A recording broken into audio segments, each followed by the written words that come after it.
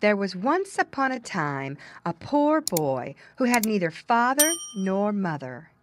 In order to gain a living, he looked after the sheep of a great lord.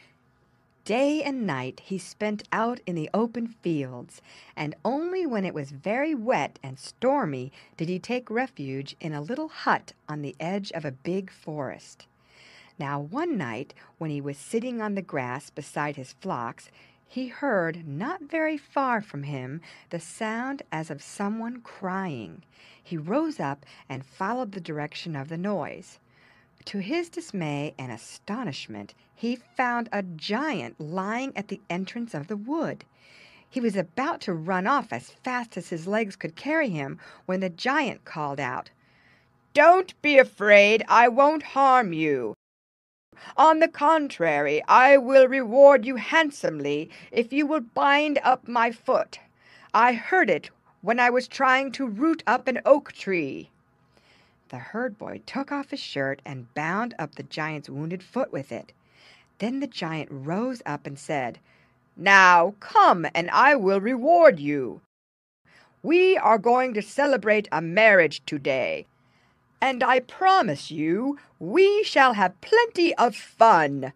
Come and enjoy yourself, but in order that my brothers may not see you, put this band round your waist, and then you'll be invisible." With these words he handed the herd boy a belt, and walking on in front he led him to a fountain where hundreds of giants and giantesses were assembled preparing to hold a wedding. They danced and played different games till midnight. Then one of the giants tore up a plant by its roots, and all the giants and giantesses made themselves so thin that they disappeared into the earth through the hole made by the uprooting of the plant. The wounded giant remained behind to the last and called out, "Herd boy, where are you?" "Here I am, close to you," was the reply. "Touch me," said the giant, "so that you too may come with us underground." The herd boy did as he was told, and before he could have believed it possible, he found himself in a big hall, where even the walls were made of pure gold. Then, to his astonishment, he saw that the hall was furnished with the tables and chairs that belonged to his master. In a few minutes the company began to eat and drink. The banquet was a very gorgeous one, and the poor youth fell to and ate and drank lustily. When he had eaten and drunk as much as he could, he thought to himself, "Why shouldn't I put a loaf of bread in my pocket? I shall be glad of it tomorrow." So he seized a loaf when no one was looking and stowed it away under his tunic. No sooner had he done so than the wounded giant limped up to him and whispered softly, "Herd boy, where are you?" "Here I am," replied the youth. "Then hold on to me," said the giant, "so that I may lead you up above again." So the herd boy held on to the giant, and in a few moments he found himself on the earth once more, but the giant had vanished. The herd boy returned to his sheep and took off the invisible belt which he hid carefully in his bag. The next morning the lad felt hungry and thought he would cut off a piece of the loaf he had carried away from the giant's wedding feast and eat it. But although he tried with all his might, he couldn't cut off the smallest piece. Then in despair he bit the loaf, and what was his astonishment when a piece of gold fell out of his mouth and rolled at his feet. He bit the bread a second and third time, and each time a piece of gold fell out of his mouth, but the bread remained untouched. The herd boy was very much delighted over his stroke of good fortune, and hiding the magic loaf in his bag, he hurried off to the nearest village to buy himself something to eat, and then returned to his sheep. Now the lord whose sheep the herd boy looked after had a very lovely daughter, who always smiled and nodded to the youth when she walked with her father in his fields. For a long time the herd boy had made up his mind to prepare a surprise for this beautiful creature on her birthday.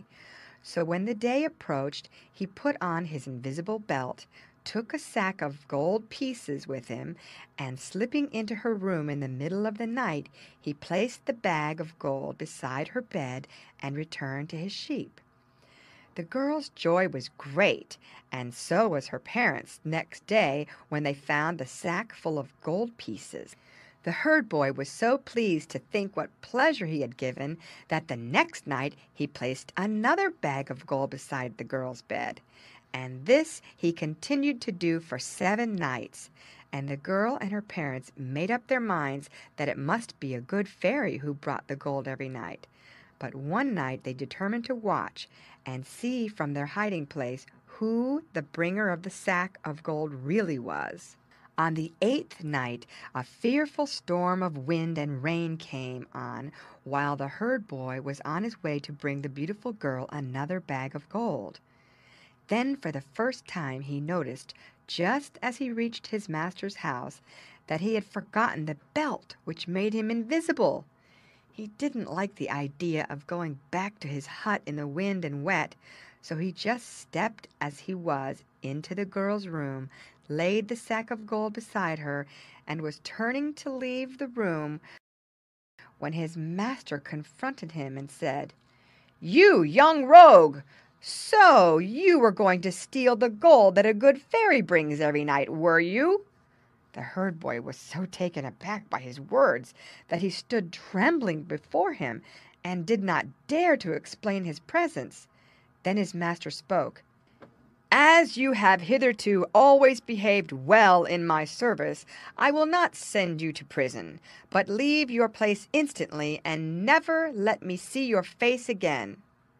So the herd boy went back to his hut, and taking his loaf and belt with him, he went to the nearest town. There he bought himself some fine clothes and a beautiful coach with 4 horses, hired 2 servants, and drove back to his master. You may imagine how astonished he was to see his herd boy returning to him in this manner. Then the youth told him of the piece of good luck that had befallen him, and asked him for the hand of his beautiful daughter. This was readily granted, and the 2 lived in peace and happiness to the end of their lives.